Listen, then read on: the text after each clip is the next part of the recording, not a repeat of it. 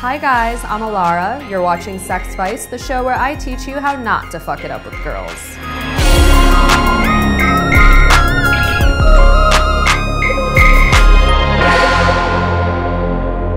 Let's face it, if you're in a long-term relationship, you're eventually gonna get caught jerking off.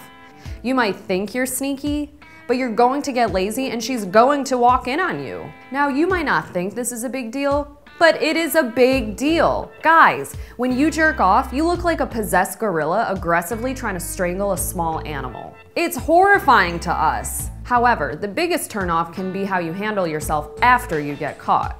If you fuck this up, your relationship might never be the same. Okay, now it's time for your final exam.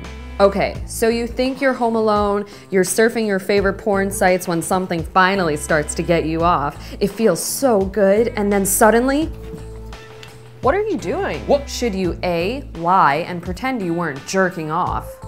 Get the hell out of here! Are you jerking off? No, I have an itch. Just scratching it. Oh yeah, you're disgusting. What? Should you B, scream at her and tell her to get the hell out? What? Get the hell out of here! Are you jerking off? What? No, this is all your fault. If we had sex more, I wouldn't have to do this. You're disgusting. Should you C, just finish? What are you doing? Oh, don't worry, I'm almost done. Hey, can you make me a sandwich? Or should you D, play it cool and try to laugh it off? What are you doing?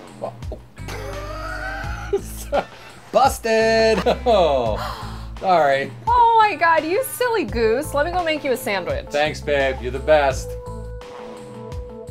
The answer is obviously C, always finish. Just kidding, it's D. Having a good sense of humor about it is the only way we can get that terrifying image from our minds.